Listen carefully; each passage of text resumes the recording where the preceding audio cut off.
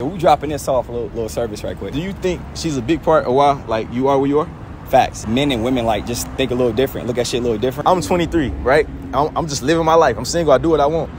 Do you think it's smart to, like, be single, do your own thing, or find a partner at my age? It depends. Yeah. It depends, because we got together when we were young, and the number one requirement is making sure that whoever you date is on the same page as you. They got the same goal. Yes.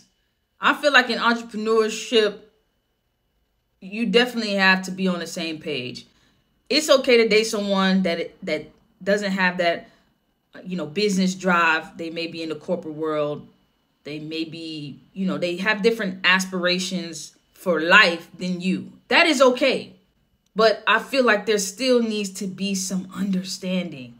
There still needs to be that balance of, I understand this is the route that you want to go. I understand that this is the route you want to go, but I'm still going to support you. Those visions and willing to grind with you. If not, you might as well just be single, because we got together when we were young. I was 19, he was 23. I want to look at our cars. Yeah, you check it out. You have to learn how to be self-full, right? And you honestly can't give to someone in a relationship unless you're whole.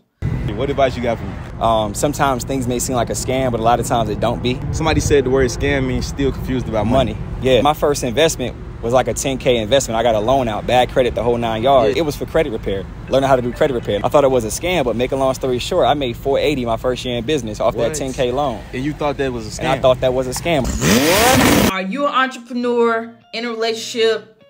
Do you feel like there has to be some balance? And also, if you have not subscribed yet, go ahead and hit that subscribe button, because we post videos like this every single day. Thank you guys so much for tuning in, and I'll see you guys on the next video. Peace.